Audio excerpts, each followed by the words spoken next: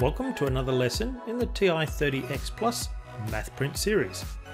In this lesson, we take a look at differentiation from first principles, starting with the gradient at a point on a function, and building up to the gradient of the function as a whole. Differentiation from first principles is about limits. To help understand, imagine approximating the circumference of a circle using an inscribed square. Not great, but it's a start. If we change the square to a regular pentagon, the approximation gets a little better. So we can keep going. The perimeter of the regular polygon gets closer and closer to the circumference of the circle. Our polygon never becomes a circle, but the limit for its perimeter is defined. Now let's get back to the point on a function. We can draw a tangent to the point on the curve. By definition, the tangent line shares the same gradient as the point on the curve. We can calculate the gradient of a secant using rise over run. As we move the second point closer and closer to our point of interest, the gradient of the secant approaches the gradient of the tangent. As we do this, the d in the diagram is approaching 0. We can't make d equal 0 as this would result in a division by 0. So we let d approach 0, and we see that just like the polygon and circle example, our gradient is approaching a limit. The gradient at the point on the curve. Now let's try this using the TI-30XPlus MathPrint calculator.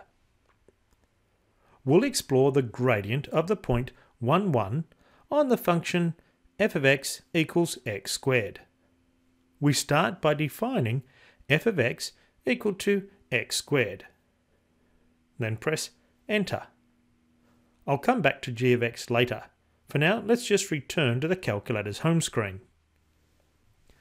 I'm interested in the gradient of f of x when x equals 1, so I'll store 1 in x. In our previous example, we had a secant connecting the point 1, 1 to 2, 4, which means d equals 1, the horizontal distance between our 2 points. Now I can type the expression for the gradient. I'll use the fraction template to separate the numerator, rise, and the denominator, run. The difference between our y values is f of x plus d minus f of x. And the denominator is just the difference between the x values. So in our case, d. And press enter. So the gradient of our secant is 3. Now let's explore what happens as d gets smaller. Let's try d equal to 0.1. Now we can copy and paste the gradient of the secant and see that the new gradient is 2.1. Now let's try a smaller value for d. We're getting closer and closer to 0. The new gradient is 2.01. We'll go smaller again.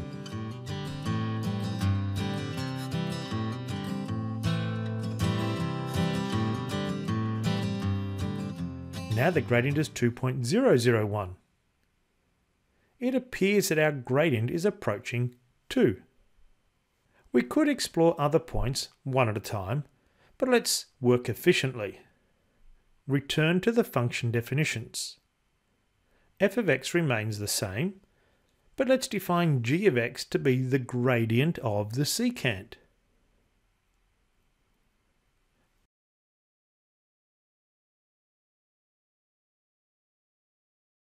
Press enter. Now remember that currently d is equal to 0.001, a relatively small value, so we should get reasonable estimates for the gradient at each point on the curve, using the table. I'll start at -3 in steps of 1 and automatically generate the table. And so we see when x is -3, f of x is x squared, so 9, but the gradient at this point appears to be approaching -6.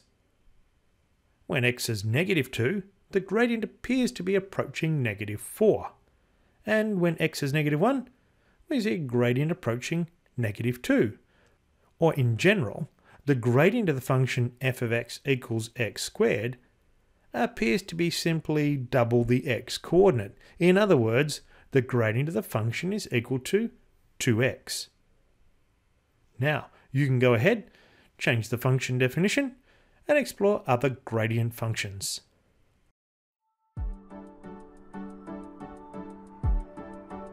That's all for this session.